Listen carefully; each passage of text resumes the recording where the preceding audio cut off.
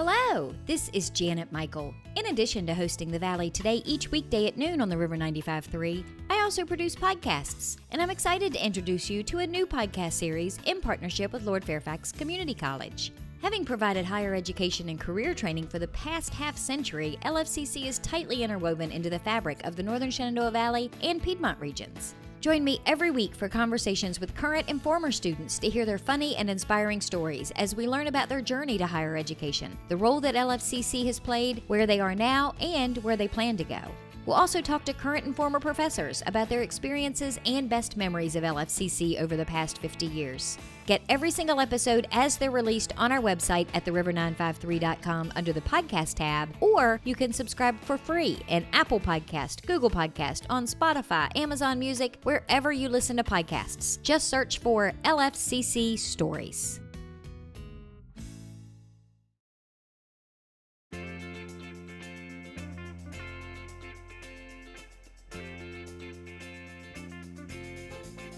Hello and welcome to The Valley Today. I am your host, Janet Michael. Happy Thursday as you are listening to the show today.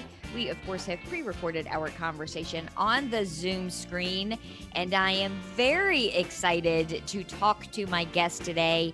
Tim Farmer is joining me. He is the Public Relations Coordinator for the State Arboretum of Virginia at Blandy Experimental Farm. How about that, Tim? 100%. You did that well. It only took me 5 years. You're starting to get the hang of it. I'm excited that you're here today because we're going to talk about the garden fair, and it is happening this year. It is. We are so excited to be able to have garden fair again. Let people get outside. But of course, the important thing here is to remember, first off, we'll be hosting this at the Clarke County Fairgrounds. This won't be at Blandy. It's been at Blandy for 30 years. And this is the first time ever we've held it off-site. And of course, the reason we're doing this is to comply with UVA regulations regarding COVID-19, which tend to be more cautious even than the state as a whole sometimes. So the university is being cautious. We follow their guidance. And so we will be at the Clarke County Fairgrounds in Berryville. And you know what? We're going to have signs out here at Blandy because there may be a few people that don't get the word and come to Blandy like they've done every year for Mother's Day for the last umpteen years. And, we have a lot of people that just mark their calendars for Mother's Day. Oh, that's garden fair. And in looking at all the details, I mean, literally moving it to the Clarke County Fairgrounds is practically the only thing that has changed. You're still doing the preview night. You're still going to have the vendors. It's still a 2-day event. It's still Mother's Day weekend. That's Everything right. else is pretty much the same. You're absolutely right. We'll be spread out more than we might usually be under the circumstances. Fortunately, of course, the fairgrounds provides lots of space. And we've enjoyed working with the Clarke County Rurotans, to make this happen, since it is the Rorotan Fairgrounds, and so they've been real helpful, and they see the value of garden fair, they see the value of Blandy and the Arboretum to the community. They're great. They're great to work with, and while I'm at it, plugging people that I should, why don't I just mention our main sponsor, Make Nest Interiors. Paul Miller over there is great to work with, and he's been real helpful providing guidance, and we appreciate Paul and his support from Make Nest Interiors. They're located downtown on the Walking Mall in Old Town Winchester, aren't they? That's exactly right. They have the most beautiful windows. I love going inside, but if I don't have time to go inside, I love walking by and looking at their windows. He does a phenomenal job. Yes, absolutely. Their slogan is joyful, honest, fearless design. And, they ask, does your space inspire you? Sometimes, fortunately, this is radio, so you don't see my work space here, which is been a little busy lately getting ready for garden fair. So, well, it was funny when we logged on. I immediately knew you were at your office. The last couple of times we've done the show together, you've been home and there's been a dog in the background. So I knew immediately this was not necessarily your comfortable home workspace. Well, but Blandy is certainly a comfortable workspace. It's kind of been a second home for me. I've been doing this for a little while now, and I'm really pleased to be able to be back at Blandy. You're right. I worked from home for almost a year, and that's great for lots of reasons. But gosh, it's nice to be back at Blandy, especially in the spring. Our red bud trees are looking great right now. The red buds are fantastic. They're beautiful. The dogwoods are maybe a little past their peak, most of them, but there are still some different varieties blooming. Azaleas, we have a very nice azalea collection. Our irises will soon be popping out in our iris garden. Lots of woodland and native plants to see. So I want to get back to the garden fair in a second, but you bring up a good point in that Blandy is still open. Just because you're moving this particular event to the Clarke County Fairgrounds to follow the UVA guidelines, Blandy is still open. I can still come out this afternoon or this evening and take a walk around the grounds. I can do all of the things that I would normally do anyway, right? With what precautions do I need to take? We are open dawn to dusk every day of the year now. And we're pleased. We do encourage social distancing with anybody that's not in your immediate family. You may hear more relaxed guidance coming from the state, but again, we follow University of Virginia guidelines, which are sometimes more cautious. So we encourage mask wearing around other people if you're within 6 feet. Right now, our offices are closed. The building with the restrooms is open, so we do have restrooms available. We discourage folks from coming up around the building and gathering in groups. Well, let's be real. I mean, if I'm coming to Blandy, I'm not necessarily coming to pop my head into an office. I'm coming to walk the grounds and relax a little. This is a place best enjoyed outdoors. It's a wonderful place to walk your dog on a leash. If you have a horse, we have a wonderful bridle trail with a fenced paddock area. So lots of ways to enjoy Blandy. Is big enough that you're right. If you can't find a little social distance at Blandy, you're going to have to look a little harder. Let's go back to Garden Fair for a second. Give me all of the actual specifics, the dates, the times, the admission fees, all of that sort of thing.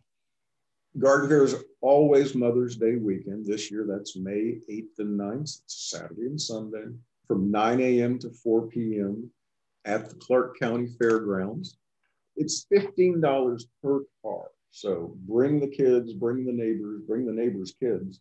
This goes directly into the foundation of the State Arboretum. That's our fundraising and volunteer organization. Volunteers are largely responsible for putting on Garden Fair. And we couldn't do it without our volunteers. If I get my ticket now, though, I save $5. And let me tell you how I know that. Because before we got on the Zoom screen, I got my ticket for $10. So I am already good to go. And how many years we've been doing this show together now? 5 years? Middle of May will be my 5th year. I have been saying every year I was going to do it, and every year something else comes up or I forget about it. But this morning, I became a member of the Friends of the State Arboretum. So I got my advance ticket and I am a member. Well, great. We hope to see you at preview night. Members of the foundation enjoy preview night on Friday night, May 7th. And you're right, it's not too late to become a member. Members at Garden Fair get first pick of the plants. And so, there are benefits, there are discounts to other programs and events. So we'd love it if you became a member. We're so happy you did. And like I say, we hope to see you at preview night. So where do I go to get my advance ticket if I want to pay online? Do I do that on the Blandy website? Where's the best place for me to get that advance ticket? You want to go to the Blandy website, and that's blandy.virginia, spell it out, .edu, blandy.virginia.edu. And once on that site, you'll see a link with upcoming events. Under upcoming events, you'll find our garden fair page, all the information you need, directions, the address in Berryville for the fairgrounds. But since we're on the subject, the address to the Clarke County Fairgrounds is 890 West Main Street in Berryville. That's 22611, 890 West Main Street. Well, let's take a break. When we come back, can we talk a little bit about some of the vendors that are going to be there? I know that you're going to have some really cool things, because there's always really cool things at garden fair. So can we highlight some of the vendors and talk a little bit about that in the next segment? Absolutely. Okay, we're going to take a quick break. When we come back, we're going to continue our conversation. We are pre-recording with Tim Farmer. He is the public relations coordinator for the State Arboretum of Virginia at Blandy Experimental Farm. We're talking about garden fair. It is happening Mother's Day weekend, May 8th and 9th at Clarke County Fairgrounds this year. This year and this year alone. We're going to talk more about that when we come back with Tim in just a couple of minutes. Got a financial decision to make or a goal to reach, but you don't know where to start? You've come to the right place. Introducing Quick Money Chats with the Northern Shenandoah Valley Financial Education Program. Visit tinyurl.com/quickmoneychat to schedule a virtual chat with a staff member or trained volunteer. We won't tell you what to do, but we will give you the tools you need to choose wisely. And because Virginia Cooperative Extension is part of Virginia Tech and Virginia State, your land-grant universities, you can be sure that our information is credible and trustworthy. And you'll know that we aren't trying to sell you something. Maybe you want to improve your credit score, or reduce your banking overdraft fees, or even figure out if you can afford to buy that car. Sorting through tons of information on the internet can be overwhelming, and sometimes it can be hard to know who to trust. Schedule a Quick Money Chat and get the information you need to take action. Go to tinyurl.com/quickmoneychat and get financial education personalized for you.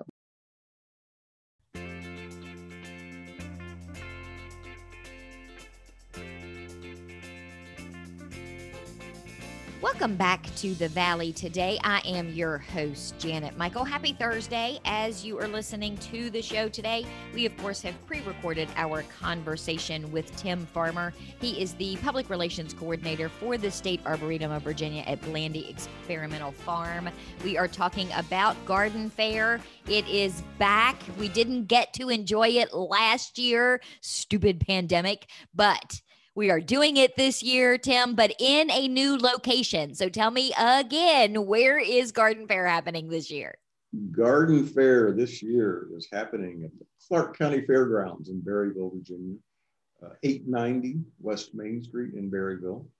It's $15 a car, $10 in advance if you pay through our website, blandy.virginia.edu. You pay online, you can save $5 and spend that money on plants.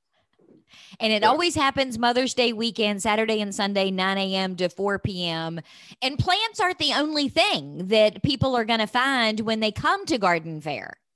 That's absolutely right. In fact, I was just running through our Garden Fair list, our vendor list, which is on the website. The entire vendor list is on there with the booth numbers.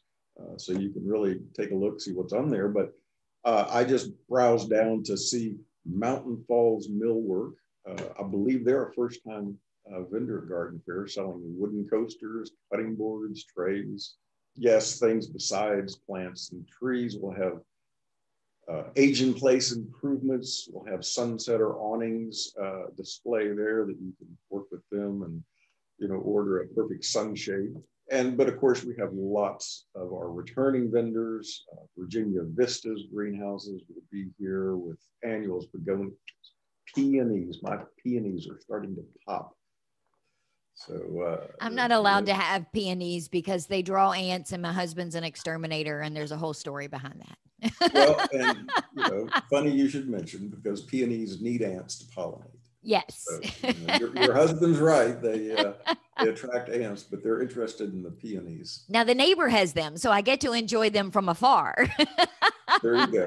There you go. Well, that'll work. You have to work out these little minor differences now and then.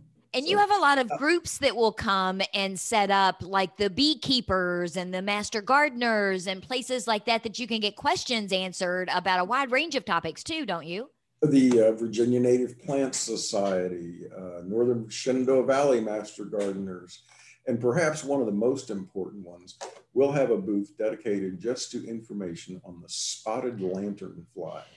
And this is a really invasive bug that's been found in Warren County, in Frederick County, and now sadly it's in Clarke County, including here at the Arboretum. We found just a few of them, but we are taking action now to try to deal with them. And for that reason, we will be inspecting plants before they leave the fairgrounds. Anybody, especially that's leaving the quarantine area, which includes Clarke and Warren and Frederick, will need to inspect plants, just, go through them quickly. And mostly what we want to remind people to look for them themselves, especially in their own home environments.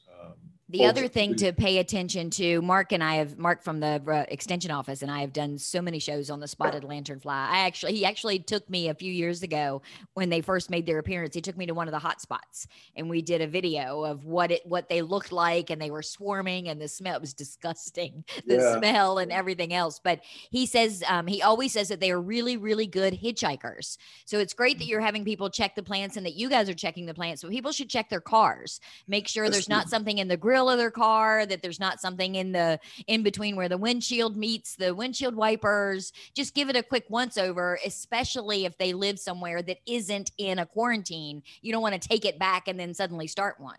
That's exactly right. We want to try to slow the spread of this invasive pest as much as possible. So was it harder or easier this year to find vendors? Did you find that a lot of vendors were just itching to get out and be able to show up and showcase their products? Well, we had a few of those, and we had many vendors. Like I say, many of our vendors are returning. We weren't able to hold Garden Fair last year because of the pandemic, so they're glad to be back this year. And we had others that said, I'm going to wait a little bit yet. I haven't had my shot or whatever. And so they're going to wait and hope to come back next year. But I think there will be a lot of good response. Now, even with all that, we have 45 booths. Some of those are nonprofits. Some of them are our own membership tent and that sort of thing. But there will be more than 40 vendors at Garden Fair, with everything from small trees, annuals, perennials, and fruiting shrubs, i.e. blueberry bushes. So if you love blueberries, great time to get your blueberry bushes, get those in the ground. We will also have food vendors. And now, not only will we have some of our favorites, Sarah Festivals, she always brings gyros, Philly steaks, that sort of thing. We have Asian Fusion Elite joining us. They provide teriyaki chicken, shrimp on a stick, that sort of thing. But the Clarke County Ruritan Club, because they are helping us work out Garden Fair, they're also going to join us with breakfast and burgers and more. We're really pleased. We will be taking advantage of some of the covered areas that are outdoors for Garden Fair. The buildings, we're not going inside. This is a rain or shine event. So bring an umbrella if you need it, but don't let that stop you. Are you still going to have the wagons at the fairgrounds? Am I ever allowed to bring my own wagon, even if it's at Blandy? Not only are you allowed to bring your own wagon, we will have more than 100 wagons, but they're a waiting line, a line forms early on, and because people want those. So you're welcome to bring your own. We encourage people to bring their own wagons if they'd like to, and that way, somebody else that doesn't have a wagon at all can use one of ours for no charge. We'll have a donation box set there, so we'd love a donation. But wagons are available. And I will tell you, as someone who has been a regular at the Garden Fair, don't go thinking, "Oh, I'm not." Maybe you have a wagon, and you think, I'm not going to need a wagon. You're going to need a wagon because you think you don't when you get there. And then all of a sudden you start going around, oh, I need this. And I didn't even know that I could get these. And I need 4 of them or I need 6 of them. And it's a little complicated carrying some these big things, trees, things like that without that wagon. We'll have a lot of great vendors that are mighty hard to resist. So come on out, support our vendors, support the Arboretum, proceeds from garden fair, support educational programs for people of all ages here at Blandy. Programs and events rely on this sort of thing.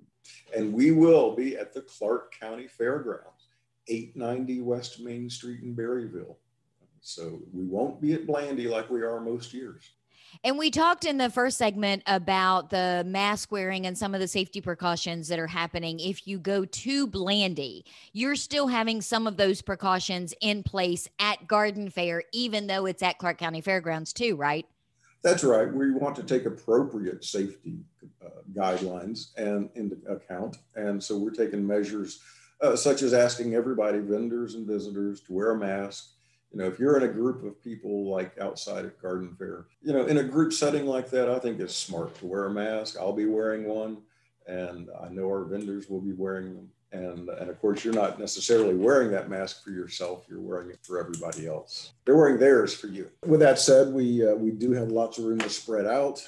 We'll have hand sanitizer available, for example, at the information booth, that sort of thing. So we are taking precautions, mostly spreading out. So give me all of the details one more time: the dates, the times, the location, how much, and where can I get advance tickets? Sure. Garden Fair is always Mother's Day weekend. Don't forget your mom. It's May 8th and 9th, 9 a.m. to 4 p.m. And it's $15 a car, but if you want to save $5, go to blandy.virginia.edu. And you can pay for Garden Fair parking in advance. It's only $10 per car. So bring the kids, bring the neighbors' kids. We'll have unique plants, trees, shrubs, and gardening experts from the Native Plant Society, the master gardeners. Lots of folks will be on hand to make this a great weekend. And if you, as an individual, want to pop $45 and become a member of the Friends of the State Arboretum, then I can get a weekend-long pass and access on Friday night. So I can buy up all the good stuff before it's open to the general public on Saturday morning.